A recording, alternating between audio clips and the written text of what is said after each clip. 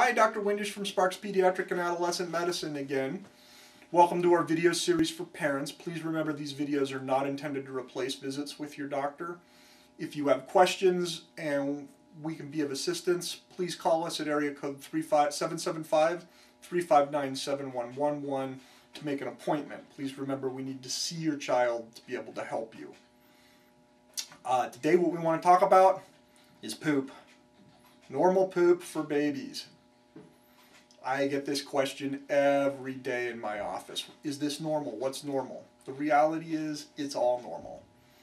Over the first couple days of life, it's usually almost black and sticky, quickly turns kind of greenish, then bright yellow. At that point, it's pretty mushy. It can be watery. It can be kind of cottage cheese consistency. Sort of depends on your baby and what they're eating, and it varies from day to day. How often is normal? 7 times in one day, 1 time in 7 days, as long as it's not little rocks that your baby is pooping, it's all normal. As long as there's no blood in it, it's all normal. I get asked about smell. It's poop. It all smells bad. Don't smell it.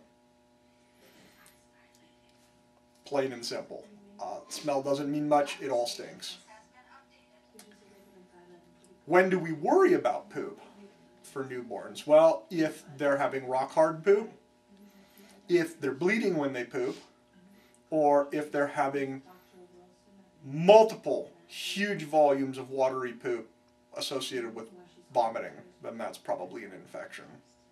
Breastfed babies absorb most of the solids out of what they eat, so what comes out the other end is often just a little bit of water and is often not very large. And many breastfed babies only poop once or twice a day in rather large quantities. So that's all normal.